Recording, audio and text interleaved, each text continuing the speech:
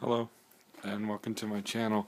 Today I'm going to show you how to get rid of those really annoying black bars that are on the top, otherwise known as widescreen 16:9 or whatever. Now if you want full screen 16:9, as you can see I got a pretty big TV and I want it filled. So what I'm going to do, you're going to click and hold this center button right here.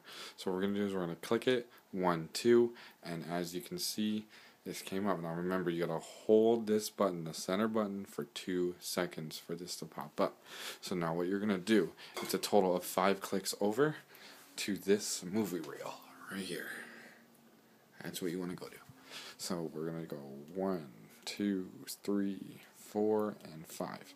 So now we're on the movie reel, and the way to tell you're on the movie reel is that it's highlighted. So when I click it, you want to go scroll down to view mode.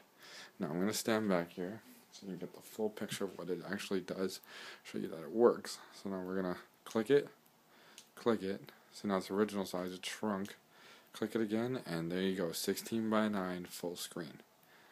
If I click it again, it goes to wide zoom, click it again, stretch forward by 3. Zoom, normal, back to normal. Obviously that's what that means, and we're going to go back to 16:9 because I like the full screen. So now as you can see, to get out of it, you just click menu, and menu again, and there you go. You got a full screen picture for your enjoyment.